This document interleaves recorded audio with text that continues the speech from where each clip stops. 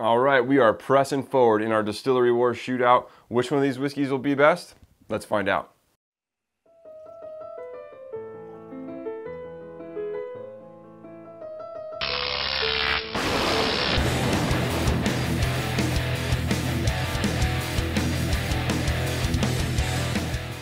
Hey everybody, and thank you so much for joining me today here on Blind Whiskey Reviews. As I mentioned, we are pressing forward in our Distillery Wars Shootout with our workhorse whiskeys. As I've continued to mention, there will be a link to the playlist for this entire series up here. That way, if you aren't caught up and you're just catching this for the first time, you can go back and check out the original reviews and the original shootouts so you can see how we got to where we are today. I also definitely check out, and I will link it by itself up here, the video where I describe how we did this shootout and how we set it up. That way you guys kind of have an idea of what's going on, and I will keep saying this too. These numbers do not correlate to the numbers we've used previously, so these are not the same whiskey. So let's figure out which one of these whiskeys is best right now. Starting with the nose.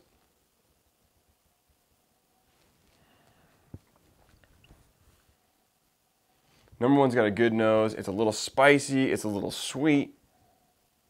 You got some light fruit. You got some brown sugar, some caramel, some vanilla, some citrus. Nice little pop of oak in the back. A little bit of like a spiciness to go with it. A little cinnamon, like a cinnamon spice or like allspice, that kind of thing. Number three. A little bit different, a little bit darker, a little bit richer, deeper notes.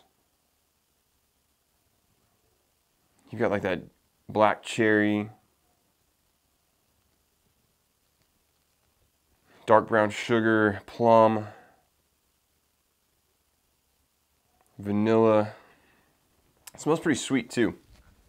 It smells very similar to a whiskey we nosed in another one of these, but that whiskey didn't taste anything like that. So hopefully this whiskey tastes like it smells. Let's get on to the taste. Cheers.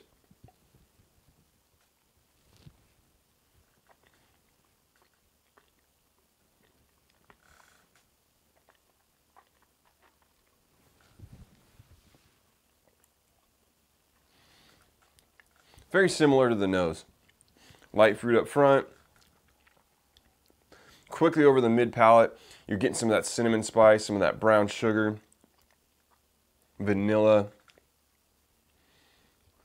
some of those bitter oak tannins as it kind of traverses over to the back of your palate. Back of the palate, you're left with a little bit of bitterness, a little bit of sweetness. It's kind of nicely balanced in that point.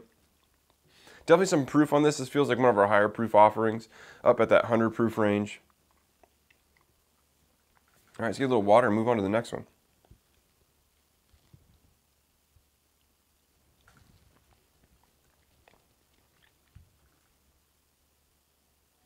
This one smells fantastic.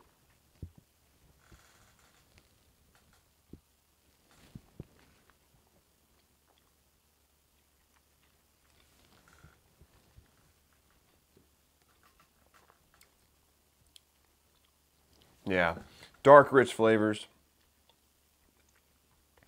Again, very similar to what we named on the nose. So we've got some of that plum, black currant, black cherry, lots of sweetness. Not overly sweet. I mean, there's a nice oaky tannic bitterness to kind of balance you out towards the back, but definitely very good. Well balanced. This is going to be an incredibly difficult shootout, I can tell you already. Mid palate, you've got a couple of those more standard bourbon characters, the dark brown sugar. There's definitely like some leather in this, some tobacco. Finishes off really well balanced. A hint of sweetness with some nice bitterness to just kind of keep it even, keep it from being cloying. Good mouthfeel, nice long finish. So this is going to be a monster of a shootout. This has to be our winner's bracket. This has to be. So both these whiskeys are tasting fantastic, and as we have been doing in all the other videos, I'm going to speed this section up. I'm going to go back and forth, take some more tastes. When we come back, I will give you my notes and tell you which one I think is the winner, and I have a feeling this is going to be a really difficult one. So I'm very excited to get into these whiskeys. So we'll be back in a second.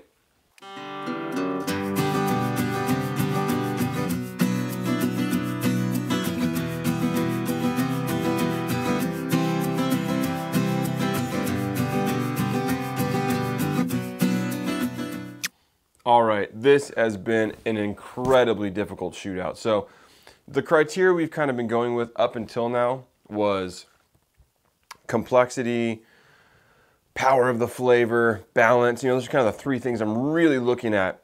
And like I said, because there's a little bit of an advantage for the higher proof whiskeys in this shootout, I really wanted to kind of take the power of the flavor out of it and really kind of focus more on the balance and complexity of the whiskey and how those flavors really work with each other. These guys really just hit all the marks on both of them. They're very different whiskeys, but they're both very good in all those categories. So they're both powerful in flavor. I mean, I feel like these are both up in the 100 proof range.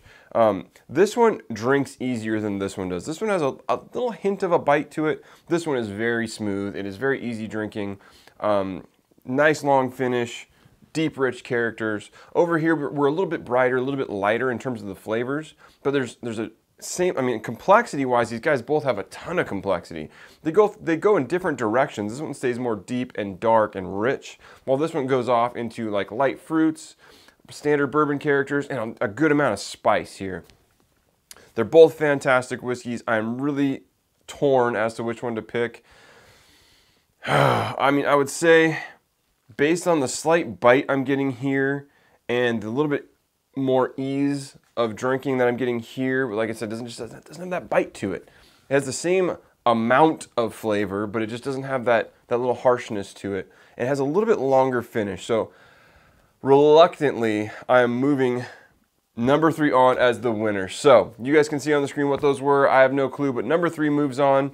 Number 1, I feel like this has to be one of our winners brackets. Both of these whiskeys are so good. So I would assume that number 1 will be moving on in our losers bracket to compete for another chance to win the title of the best workhorse whiskey. So I may be wrong on that. I don't know where we are in this whole thing, but that would be my guess because both these whiskeys are fantastic. So anyways, let me know what you think in the comments down below. Did I get this one right? Did I get it wrong?